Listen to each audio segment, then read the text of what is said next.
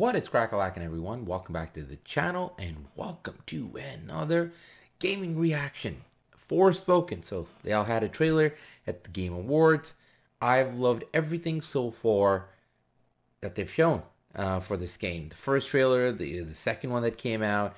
Loving the movement, the graphics, the techniques, the power-ups, all that, because it was very similar to, in my way of, like, you know, Bayonetta, Devil May Cry, and Final Fantasy 15. It's like a mix of those. So, really excited for this one. Let's see what they show more. Hopefully a lot of things. And yeah, let's check this out.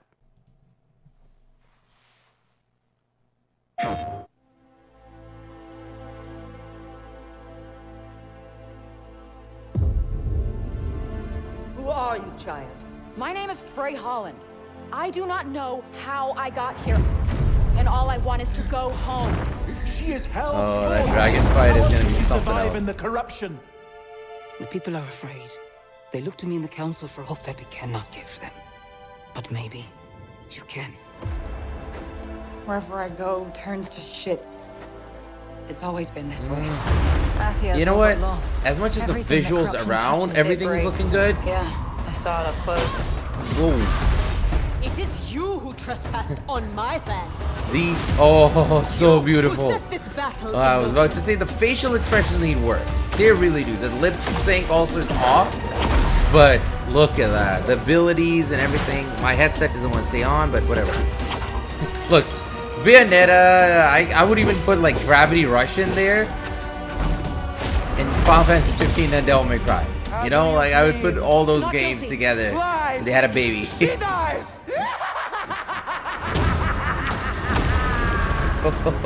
Look, visually, it just looks so good. The world, the power-ups. And I like the fact that she's in her joggers, you know, because obviously she's from a different world, and they're showing that. Man. Ooh, so they have time.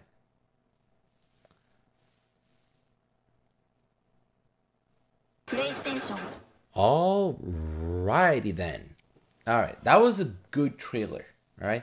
I wouldn't say that was a great trailer just because the facial animations, I do think they need work. But again, I'm pretty sure this is probably not the final product. So hopefully this is not. And they have like about 5 months to like finish everything off.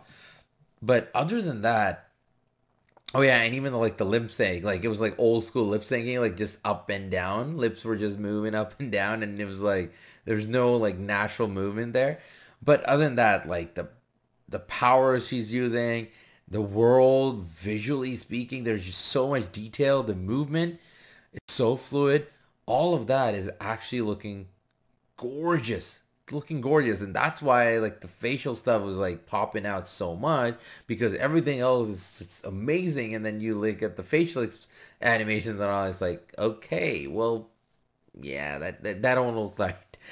Now again, I'm gonna go back to it. This game is literally a baby of Gravity Rush. If you played it, you know exactly what I'm talking about. Bayonetta, Devil May Cry, and most importantly, Final Fantasy 15. I know there was a lot of criticism when Final Fantasy 15 came out, and the way combat and everything was handled, but to me, all my life, I wanted a Final Fantasy game like that.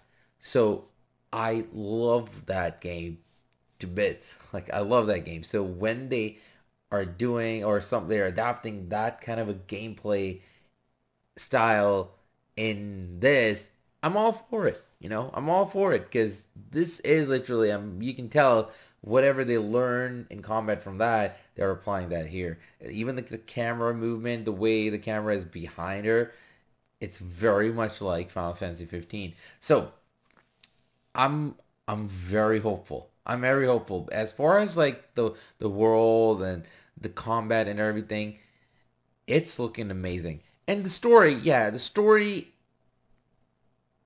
it seems functional, because you've seen this kind of story before, where it's like, oh, it's from another world and savior and all.